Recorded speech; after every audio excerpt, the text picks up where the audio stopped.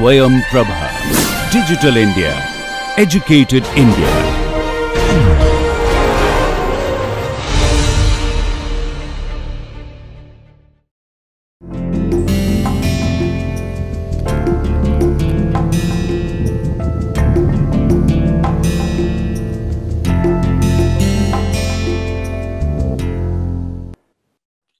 Welcome back, students. So today we will now look at another important aspect about dislocation, and particularly which gives rise to various phenomena in materials. For example, strain hardening, strengthening effect, and all these things. These arise because dislocations interact amongst themselves. So we will look at the relation which defines this relation, and we will look at some special cases on how these dislocations interact to give you some idea and feel about the interaction of dislocations from which you can build up. In fact, Taylor hardening can also be deduced from this relation. So let's move on. So interaction between dislocations.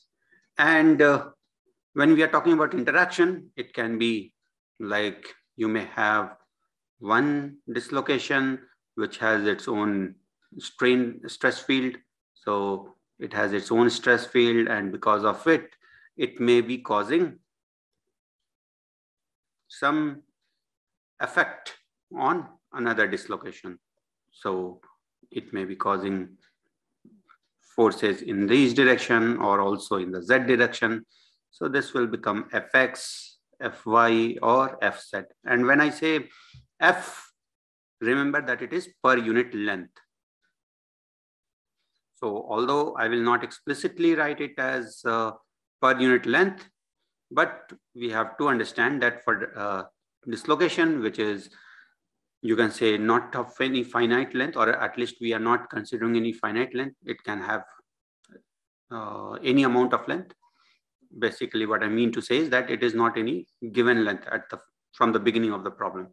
So it can have a finite length, but not any known quantity. So we will always calculate forces per unit length.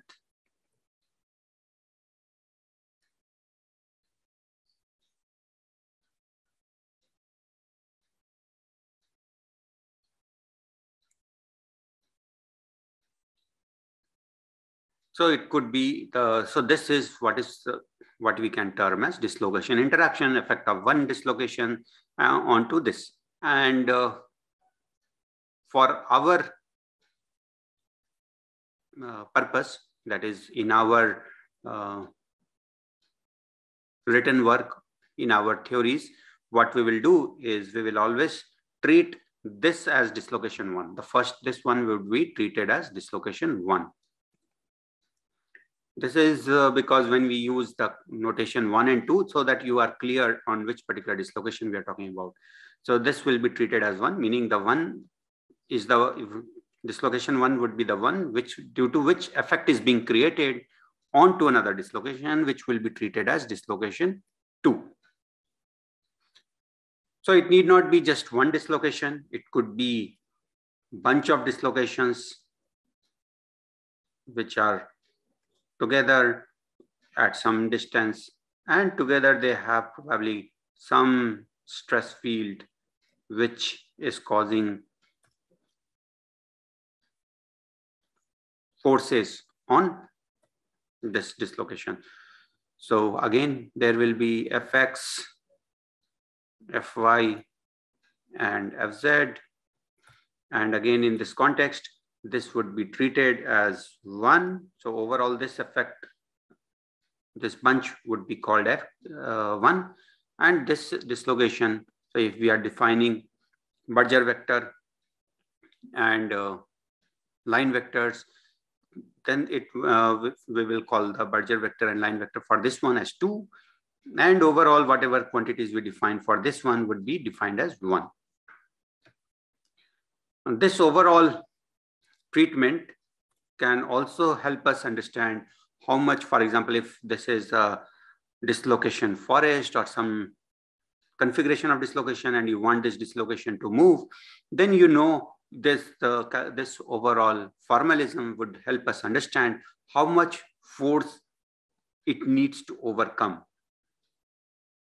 How much external force is needed to overcome this internal forces, internal resistance. So this formalism would also help us understand how much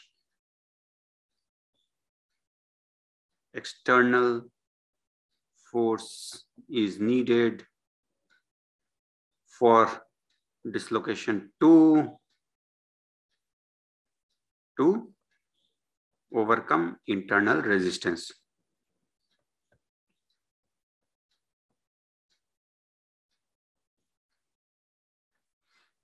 In this context, we have the relation which is called as Peach-Kohler relation.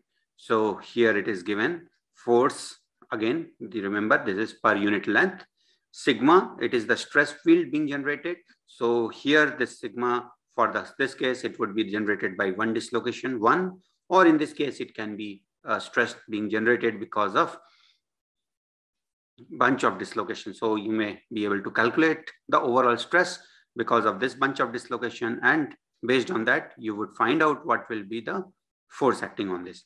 And the B and a line vector that is given is for dislocation 2. So we are calculating the force on dislocation 2, whose Berger vector and line vector are given here. And now I will say that explicitly mention what is F.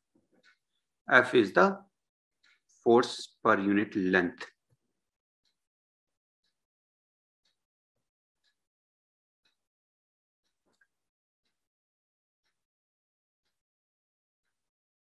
At any point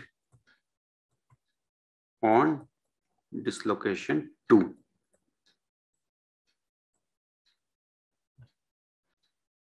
Sigma is the stress experienced by dislocation 2.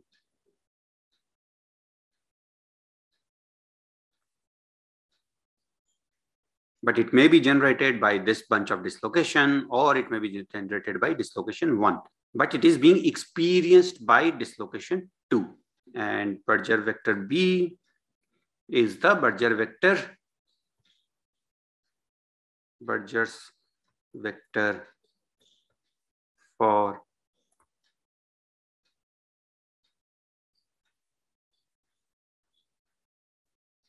dislocation 2.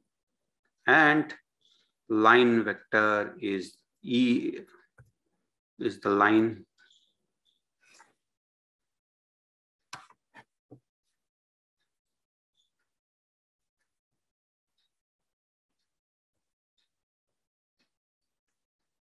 for dislocation 2. So you can see that based on this, what we get, if we put in the sigma in the tensor form, so it has 9 quantities. B is a vector, so it is Bx, By, Bz, and line vector is again a vector, so epsilon x, eta actually, eta, E, I don't know, it is not eta, sigma dot B cross E. So let's call it E. So it is Ex, Ey, Ez, and sigma has the 9 quantities. And this is how it will be written when you want to calculate the forces acting per unit length on dislocation 2. When the dislocation density increases in the material, then this stress increases. And in turn, the force acting on the dislocation 2 would increase. So this is, you can say, the origin of strengthening when you have higher dislocation density. And if one needs to deform the material, one needs to apply external stress. And that must overcome these internal stresses. So it also means that if you want to deform a material further and further as its dislocation density increases, you need to apply higher and higher stresses, which is also called as strain hardening. Hence, a larger stress is required to cause similar strain when dislocation density has increased. So this is something we can qualitatively see right now, and we would be also able to establish this quantitatively in few minutes. So when you have sigma dot B, then we can basically, this becomes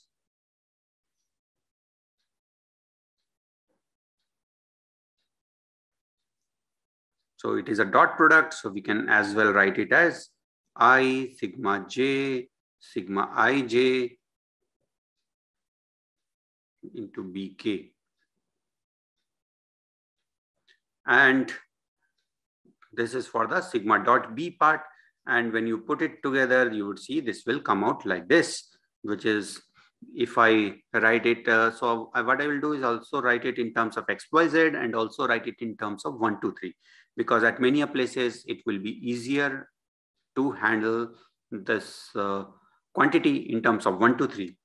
So it will be sigma 1, 1, B1, sigma 1, 2, B2, sigma 1, 3, B3, sigma 2, 1, B1, sigma 2, 2, B2, sigma 2, 3, B3, sigma 3, 1, B1, sigma 3, 2, B2, sigma 3, 3, B3.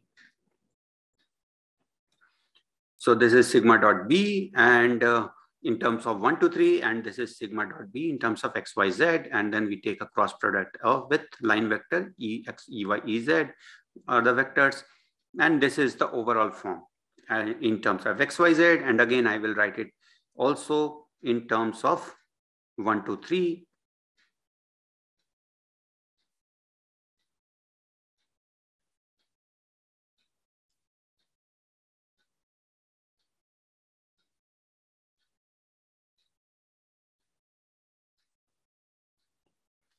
Sigma 2, 1, B1 plus sigma 2, 2, B2 plus sigma 2, 3, B3. Sigma 3, 1, B1 plus sigma 3, 2, B2 plus sigma 3, 3, B3. Sigma 1, 1, B1 plus sigma 1, 2, B2 plus sigma 1, 3, B3. And this is 3, 1, 2, and then there is second term over here. So you see this is a vector. Keep in mind this is not no more a determinant or a tensor quantity. It has only 3 values because force field is a vector fx, fy, fz. And over here we have sigma 3, 1, B1 plus sigma 3, 2, B2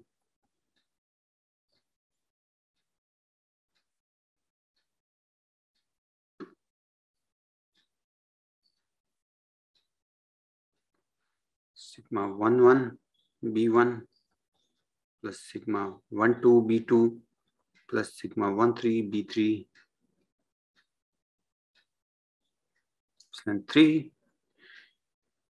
And this last one is sigma 2, 1, B1 plus sigma 2, 2, B2 plus sigma 2, 3, B3.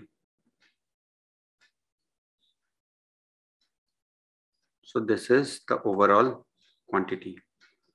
And like I mentioned, now we can look at this equation in 2 different forms. So this is XYZ and this is in 1, 2, 3. So 1, 2, 3 basically represents XYZ respectively. But at many places, this one will become much easier or to look at, and also in terms of writing.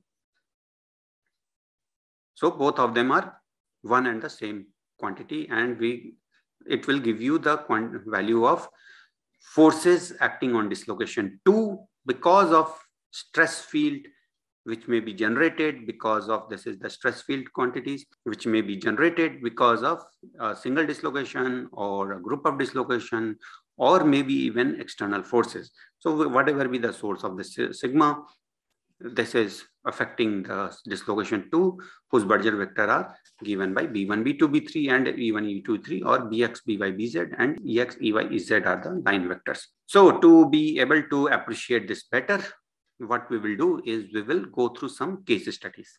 So let's look at case study number 1. What is this case study? Here we are looking at interaction between 2 positive edge dislocations. So what do we mean by this? So let's say we have dislocation 1 here, another dislocation over here. So if we have, so this is 1 and dislocation. So let's say this is affecting the dislocation 2. So this is 1, and here we have epsilon, and I will write as 1 over here on the superscript, 1 equal to 0, 0, 1, and the line vector. Again, I will put superscript 1, which has to be perpendicular to this. So it could be anywhere on this too, but to make things simple, we will take it as 1, 0, 0. And this is dislocation 2. So this one is also parallel. So epsilon E2 is equal to 0, 0, 1. And again, to keep things simple, we will keep the Berger vector 1, 0, 0. So what we are saying is B2x is equal to 1, B1x is equal to 1, and B1y, B1z are 0. Similarly here, E1z is equal to 1, and E1x is equal to E1y is equal to 0. Similarly, E2x is equal to 0, E2y is equal to 0, E2z is equal to 1. So that we have to keep in mind when we are solving this. Now we'll put this. So we know that in this equation, what we get in terms of Berger vector is for dislocation 2. So the only two quantities which are non-zero are Ez and Bx. So only those quantities will remain, and that would mean that this would be here, this would be here, but this is 0. So the whole quantity goes to 0. This whole quantity goes to 0. This whole quantity goes to 0, and this whole goes to 0. And even in this, only Bx is non-zero, By is 0, Bz is 0. Here also Bx is there, By is non-zero, Bz is non-zero. So what we get is F is equal to sigma Yx dx, and to be sure, I will now put the superscript 2, and the second quantity is minus sigma x, and then again, and sorry, there is also this E component, which is Ez, which is also for 2, and here similarly sigma xx and bx, which is again superscript 2. So keep in mind, this is not square, this is superscript 2 to define that, to inform us that this is for dislocation 2. And this is E Z again 2. And the third one, there is nothing left, so it is 0. Now this is Fx, this is Fy, this is Fz, and also per unit length. Okay, I'm not explicitly mentioning it again and again, but that you have to keep in mind. So if that is so, then this is equal to Fx, this is Fy, and this is Fz. So this is glide force acting on it, because if this is the force acting in the x direction, whichever direction, positive or negative, this is called the glide force. So this is glide force acting here. Fy is acting in this direction, which we can call climb force acting on this. But we will not consider at this time about or not very much about the climb force, because one, that climb force will also be dependent on temperature. So it is not only this force that has to be taken into account, but also the temperature. And moreover, in room temperature deformation, this would anyways be of non-significant unless we are applying temperature also, or unless we are applying doing that deformation at high temperature. Okay, so with that, what we see is that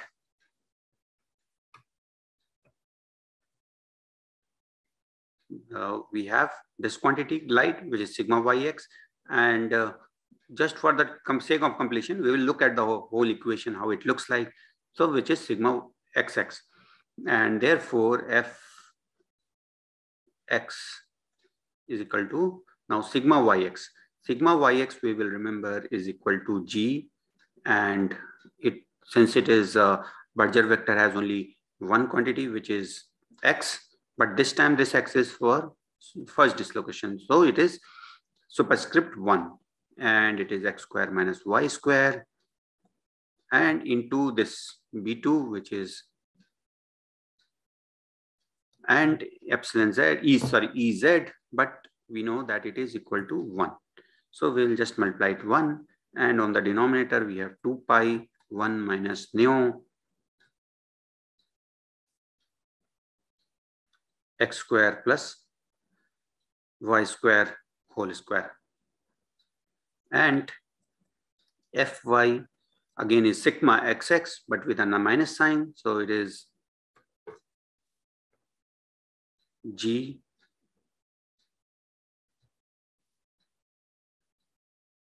B x again superscript, then we have y, then 3x square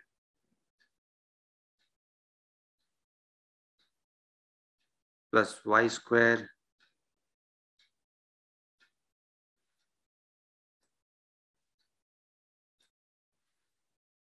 and there is 2 pi 1 minus nu x square plus y square whole square, and also this is a negative quantity in itself, so overall it will become a positive quantity, and it has again bx superscript 2 into 1, and yes, something I'm missing here, and it has to be x. There's a factor x here. So this is the glide force. This is the climb force acting on the dislocation.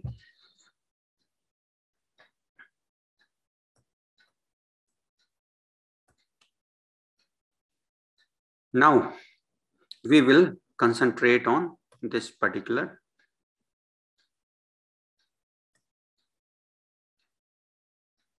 equation, which is for the glide, because this one will give us a lot more information about interaction between dislocations. So we are looking at the interaction between two positive edge dislocation, and we know that these are the two forces, and now we have said that climb is something that we can we are not really interested in because it is a high temperature phenomena. Now bringing this equation over here,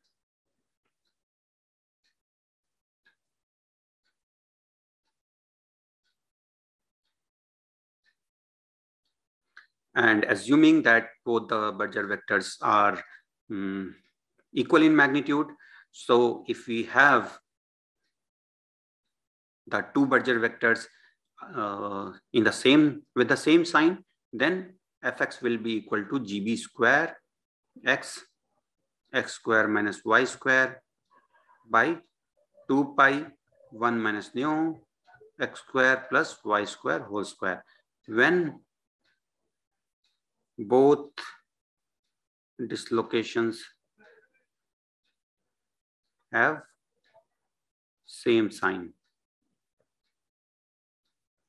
And if both the dislocations happen to be of opposite sign, then we know that this will be, and there will be a negative, sorry, here it is, it will be, one will be negative, and therefore the fx will be equal to minus gb square x square minus y square by 2 pi 1 minus nu x square plus y square whole square, when both dislocations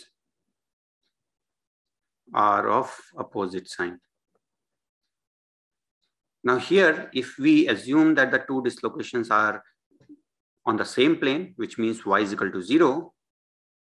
So now let's go to the condition where, okay, when dislocations on same glide plane meaning y is equal to 0. So if you put y equal to 0 in all this, what we get is fx is equal to gb square, and this one will become x cube, and this will be x4. So this will get cancelled, and there will be only x remaining in the denominator. So it will become 2 pi 1 minus nu into x, or I can write it like this, which will have plus when dislocations are of same sign,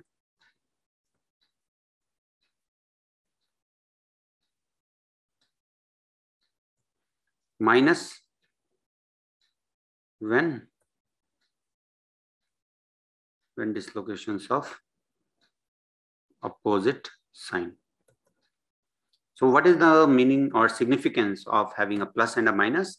So plus implies that the dislocations would try to move in opposite direction, and minus implies that the dislocations would try to move in towards each other. So it would look something like this. So if the dislocations are like this, then the forces acting on them would be like this, repel. So now you can see I have drawn it on the same plane. And if the dislocations happen to be of opposite sign, so this is how it would look like. In this case, the dislocations would attract each other.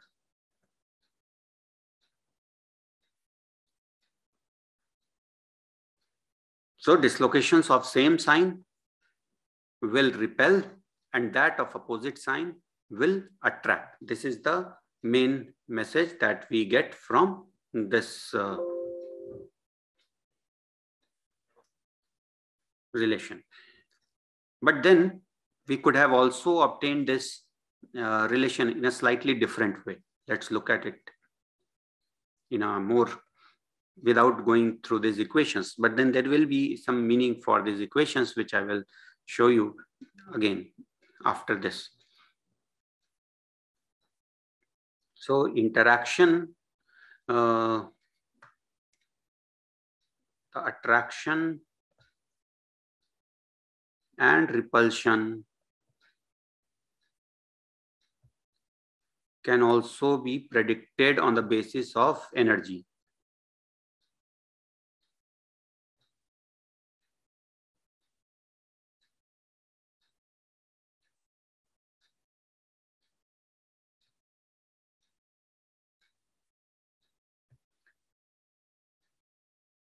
So when two dislocations of same sign are sitting next to each other, so let's first consider the case of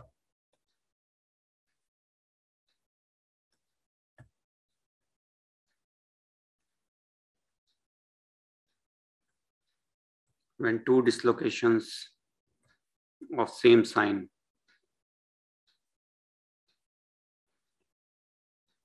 are sitting next to each other.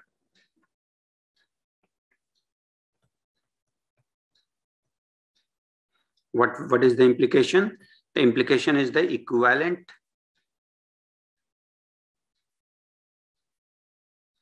Berger vector would become 2b, because those two are sitting very close to each other. So it is as good as saying that the two dislocations are. So this will have equivalent Berger's vector of 2b. And therefore, the energy for this new dislocation would be of the order of g into 2b whole square, which would be of the order of 4 GB square. However, if the two dislocations were very far apart, very independent of each other, then their energy would have been GB square and GB square, meaning total energy would have been 2 GB square.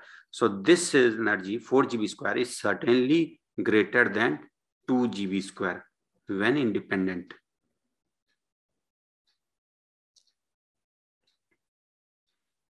And certainly as any system does not like the energy to increase, therefore the dislocations will tend to stay away.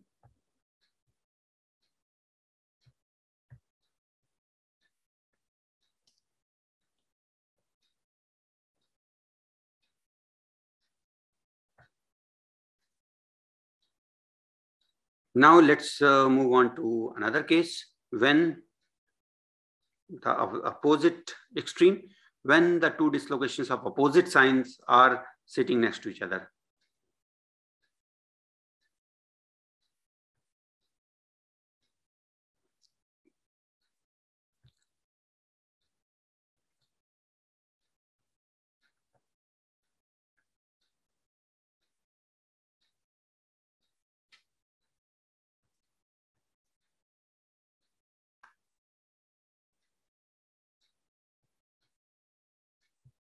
So in this case, what will happen?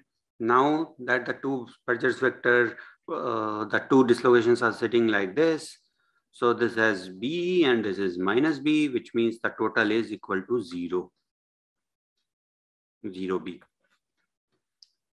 So equivalent Berger vector is now equal to 0.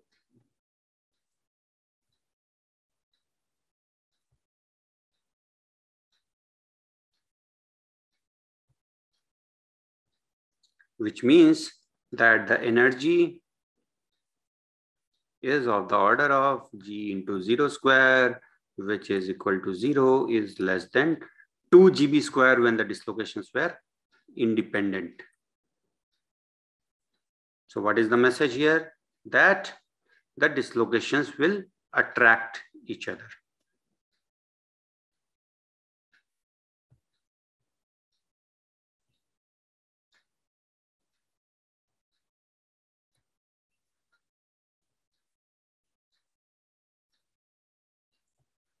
So dislocations with opposite B will attract and annihilate, while dislocations with same or similar sign will repel each other. That is the message that we get when we look at this consideration of dislocations being on the basis of the dislocation energy.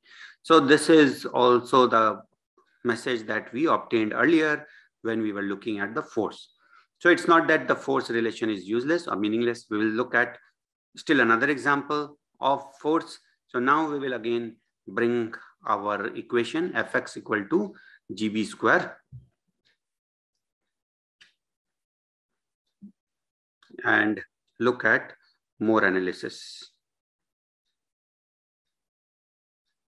When dislocations not on same glide plane, meaning y is not equal to 0.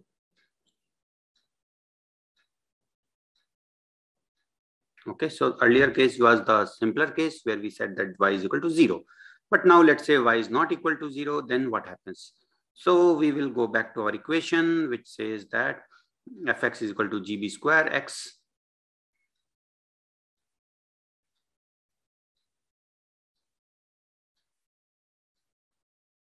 and plus or minus would depend on whether we have the same sign or the opposite sign, which we will look at in a moment. 2 pi 1 minus nu x square plus y square.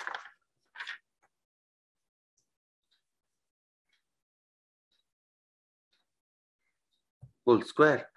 Now, so y is not equal to 0. And let's try to plot the relation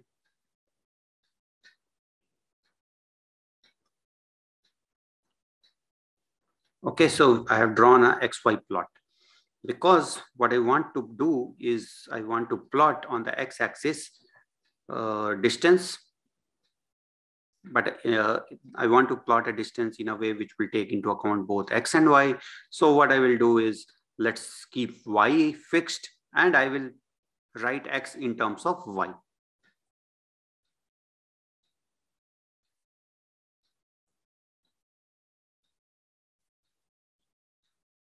And on the y-axis, I will have force,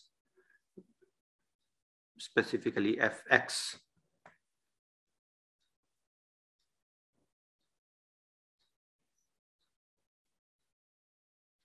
So this is Fx, which will be drawn in the, which we can say this is a constant GB1, GB and B2 by 2 pi 1 minus nu y.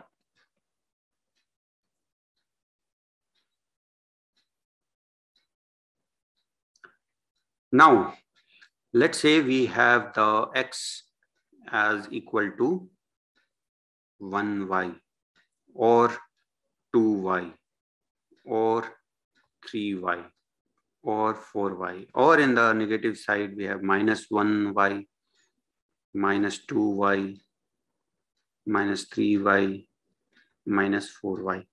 In what it means is that we have a configuration which looks like this.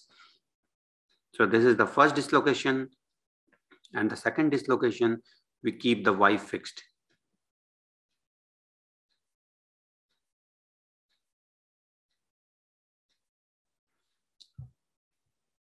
So the dislocation, second dislocation can be here, it can be here,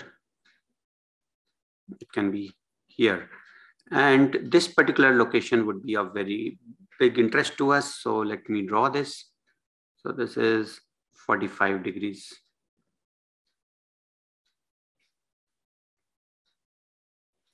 Now what happens at 45 degrees? Which means at x equal to y. So when you put x equal to y, we see that fx become equal to 0. And we are, for now, we are considering positive dislocations or dislocations with same sign. Therefore, we are only interested in, or only the plus sign of the force comes into picture. So when we have x equal to y, then force becomes 0. So let's say this is the point. And when x is equal to 0, then also what we would see that there is a factor x here. Therefore, this whole thing goes to 0. So at these 2 points, we know that the forces are 0. What happens in between? Now, let's say you are little less than x equal to y, meaning you are left of this position. So what will happen? So x is less than 1y. Therefore, this quantity is x square. This is y square. This whole thing is still positive, and this whole thing is positive. But then x square minus y square is a negative quantity. Therefore, this whole thing becomes negative. So the force is acting in another direction, which means that the force is acting in this direction to the dislocation as soon as it moves away from the 45-degree position, and the force is going somewhere over here. So assuming that there will be a minima somewhere over here because it has to come back to this. So the force plot would look like this. And if you go to the negative side, you would see a similar symmetric one where it will have a positive maxima, and the dislocation would want to move in that direction. And if you keep plotting and taking the various values, what you would see is that this will get a relation like this. What do we obtain from this? What does this plot tell us? This plot tells us that when you have a dislocation over here, then it is some sort of equilibrium. But as soon as you move a little bit less left to the left, then this whole quantity becomes negative and the force starts to act in the negative direction. As soon as you make x greater than y, therefore everything becomes positive and the force acts in the opposite direction, and therefore a positive force will act. Now let's come to the position where x is equal to 0, which is right over here. So again, let me draw this. So at this position, it is equal to 0. Now, as soon as you move a little to the right, so you have a little x positive, but it is still less than y, much less than y. Therefore, the force is still negative. So if you move a little bit to the over here, then it still has force acting in this direction. And if you move a little bit to the left, then it still has forces acting to the right, which means that the forces are trying to keep the dislocation aligned along this line, 0 degree line. And it is for this reason that we see low angle grain boundaries with dislocations aligned like this.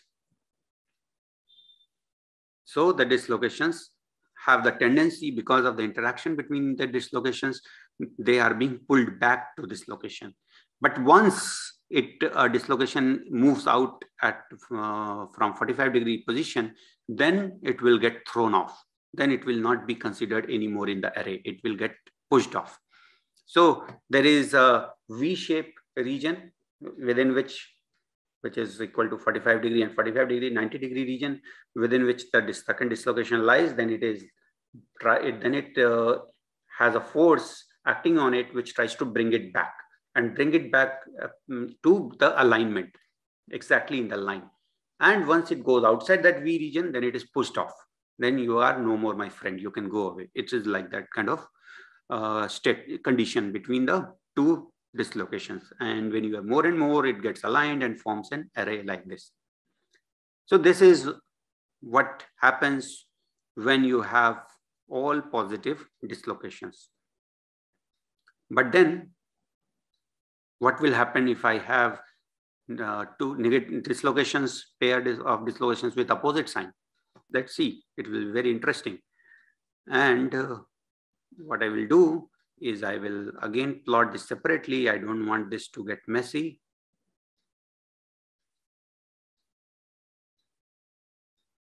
And this time I will draw the dislocations in a different color. So again, Y distance is fixed. And this is the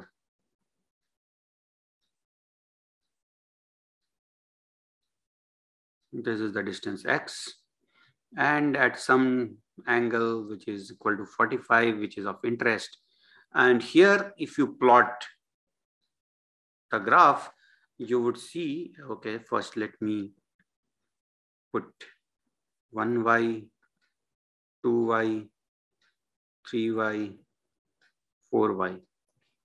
And over here, minus 1y, minus 2y, minus 3y, minus 4y. Now, if I put it like this, then and use the equation here again, but this time the dislocations are of opposite sign, so the negative one will be in picture. And from this relation, or from this, you can see it will be symmetric of this, just inverted symmetry. So the plot we will get would look something like this. So it will be 0 here, it will be 0 here, it will be 0 here. Only it will have maxima over here, and it will have a minima over here. And if you plot it further, you will have something like this, and you will have something like this. Now let's look at what is the meaning of this. So what it means is that if you are at 45 degrees, then of course it is equilibrium, although we'll show it is, in the previous case we saw it was an unstable equilibrium. Now, if the dislocation moves a little bit to the left, say left somewhere over here, what will happen? There is a positive force acting on it. Positive meaning in this direction. So the forces are trying to bring it to this position. And if the dislocation moves away from 1y, or x is greater than 1y, then it is over here and the forces are acting in this direction. Meaning now they are trying to bring the dislocation into equilibrium in this position. So this 45 degree line becomes the stable equilibrium position. Earlier, this was an unstable equilibrium position. In this particular case, where we had positive dislocations, then dislocation would try to move away from this in this direction or in that direction, and the stable equilibrium was over here. But now we have a stable equilibrium over here, and if you look closely, what you would see is that there is a unstable equilibrium over here. From this plot, you can see that if the dislocation moves a little to the positive x, then it has forces acting in the positive direction. And if it moves a little to the left, it has forces acting in the negative direction. And there will also be a equilibrium, stable equilibrium position over here at minus 45 degrees.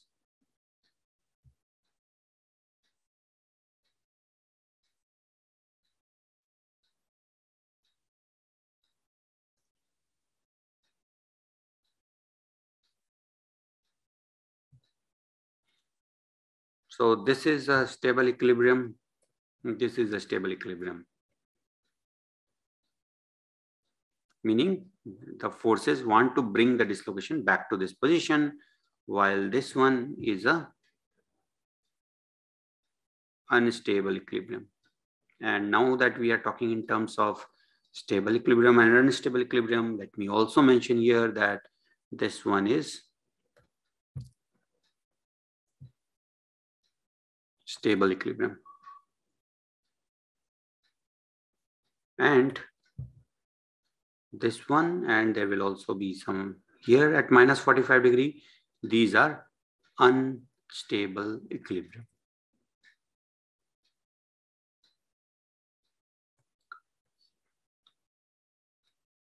This equation, which is telling us the force acting on the dislocation, can also be used to derive the Taylor-Harding relation.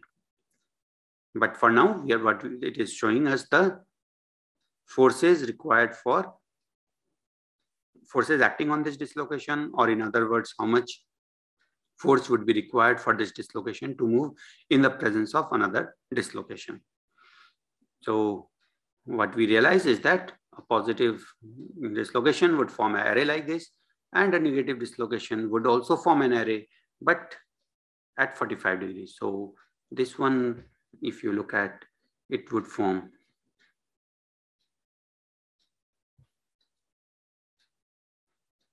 a array something like this. So this is just part of it, but next line would again be all positive at 45 degrees and so on. So this is the condition we have looked at where dislocations, two positive edge dislocations are interacting. Next, we will move on to another case study where two screw dislocations are acting. So for the two screw dislocations, again, we need to define what are the line vectors. So for dislocation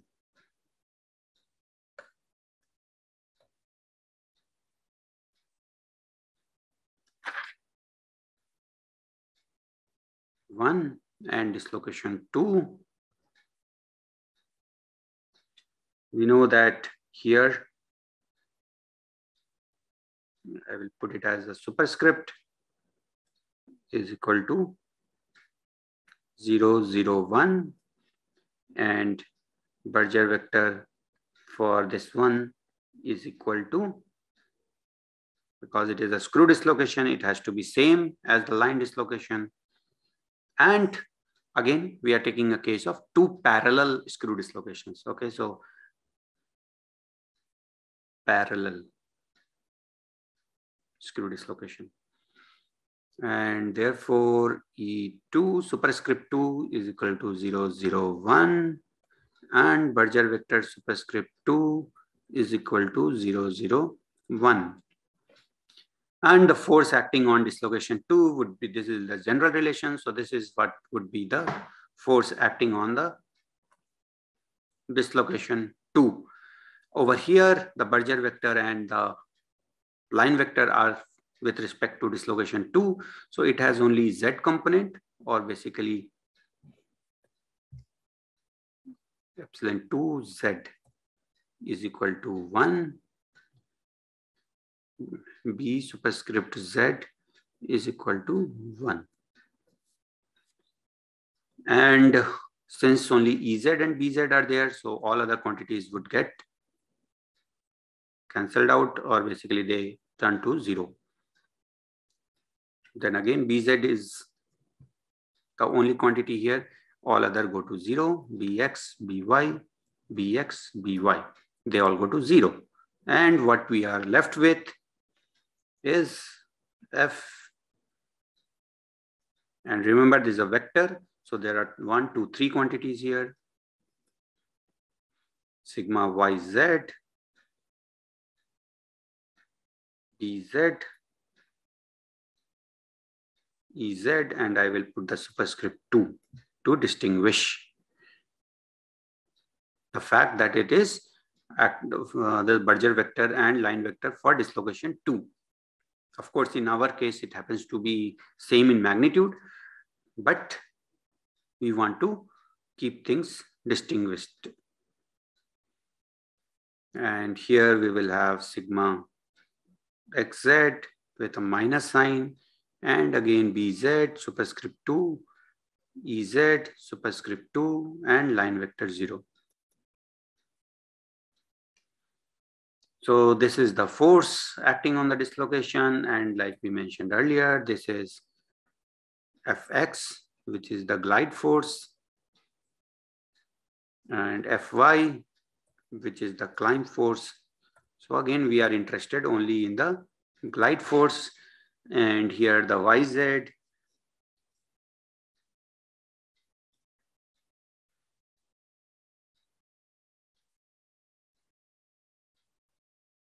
so if we go back, we will see that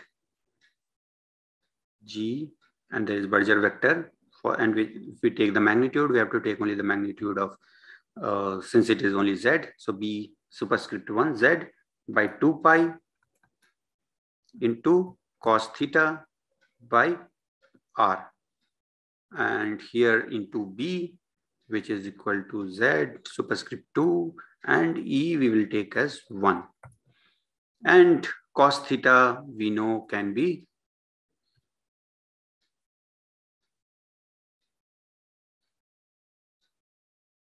so I will now just write B1, B2, and cos theta can be written as cos theta by R can be written as x by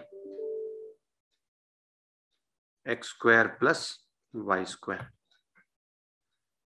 So this is the force acting on the glide force acting on the screw dislocation 2.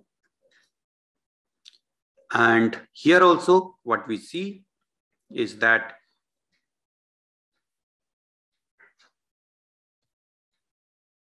when dislocations of same sign, then Fx greater than 0, which means repel. When dislocations of opposite sign, then Fx is less than 0, attract. So this is the relation or the forces acting between two parallel screw dislocation. And here also we see that the same thing turns up. The dislocations of same sign will repel, and dislocations of opposite sign will attract. And again, we could have used the same argument of energy also, and we would have obtained the same relation.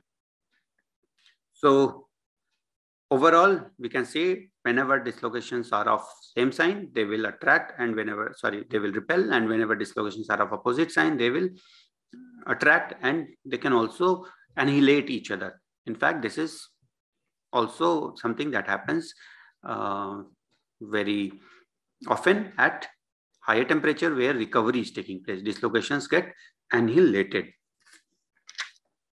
Next, what we will look at is the interaction between a screw dislocation and a edge dislocation where the line direction is same. So this would be very interesting, as you would see. So here we will write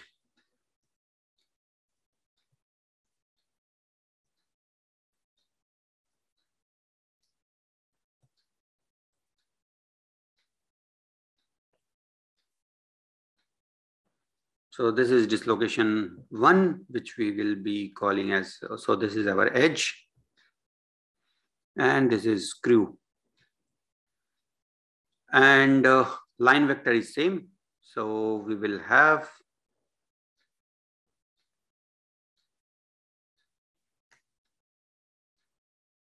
E1 equal to 0, 0, 1. And the line vector, the directions, they are parallel. Again, I have not mentioned it explicitly, but we are considering the case of parallel dislocations. So epsilon subscript 2 is also equal to 0, 0, 1.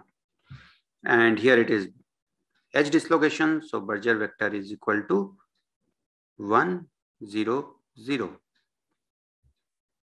And here the dislocation screw dislocation. So the Berger vector will also be as same as the line vector. Okay, so now we have, that in the, this is the force we are basically calculating effect of edge dislocation on screw dislocation. And since we are talking only of two dislocation, it will be the same force that will be acting on from the screw dislocation onto the edge dislocation. So that will not change. Now that we have this relation, we will look at what are the quantities that will go down to 0. So here we have only Ez and here we have only Bz. Every other quantity must go to 0.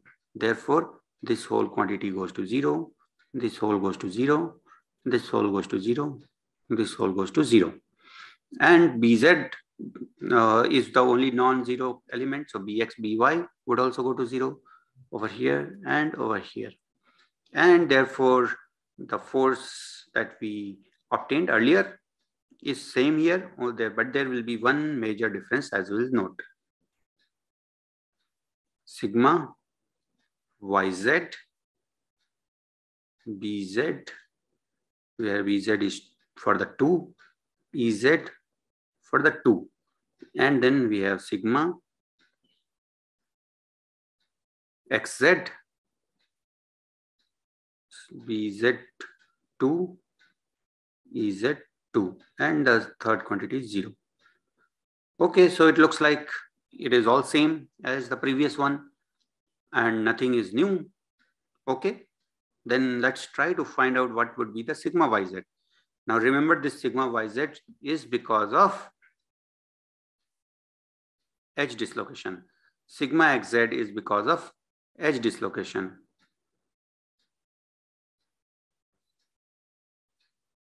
But for an edge dislocation, Xz and Yz and Zx and Zy are non-existent quantities, meaning they are 0. Which means that the total force acting is equal to 0. There is no force acting on the screw dislocation because of the edge dislocation, or vice versa. That is, no force is acting on the edge dislocation because of the screw dislocation. So let me, no force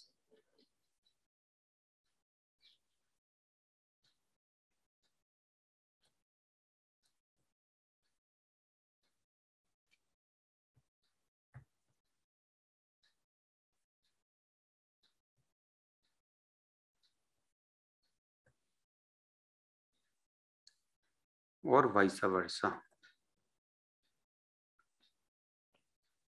meaning no interaction. Now, isn't that very interesting? So why is it that screw dislocation and an edge dislocation, which are parallel to each other, do not interact with each other? Okay, I will leave you with that thought, with that question. So look into that, try to find a reason why there should be no interaction. Only when we are talking about, so I have been, this calculation I've shown is when they are parallel. Need not be true when they are perpendicular to each other or at some other angle. Okay, so keep that in mind. Only when they are parallel to each other, anywhere, it doesn't matter.